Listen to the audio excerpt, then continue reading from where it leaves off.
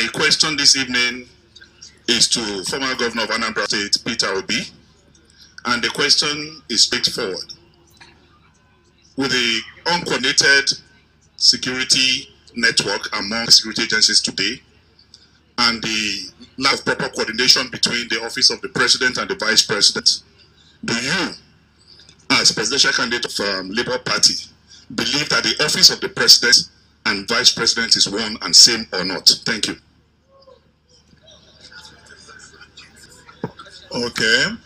Well, it's a town hall meeting. Mr. Peter Obi, I see that you want to take that first. Mr. Peter Obi, candidate of the Labour Party. The office of the President and the office of the Vice President is not the same. There's a commander-in-chief. The button stops at somebody's desk. He can, of course, delegate that power. That is why when the President travels, we talk about transition. The Vice President cannot is not commander-in-chief.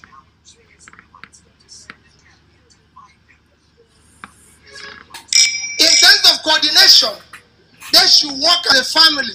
They should work together. But as President and Commander-in-Chief, the decision and the buck stops on my desk. I will be responsible to Nigerians. That team, my Vice President... Quiet in the hall, please. That team, my Vice President, will be working very close with me. That even the Constitution have areas where he delegated the Vice President to head. It didn't say he's Commander-in-Chief. So I'm in charge. And I will not... Please, no noise from the hall. But that notwithstanding, everybody in government, like the Governor Kowa has said, has to work as a family. A family doesn't mean that you don't have a head. A family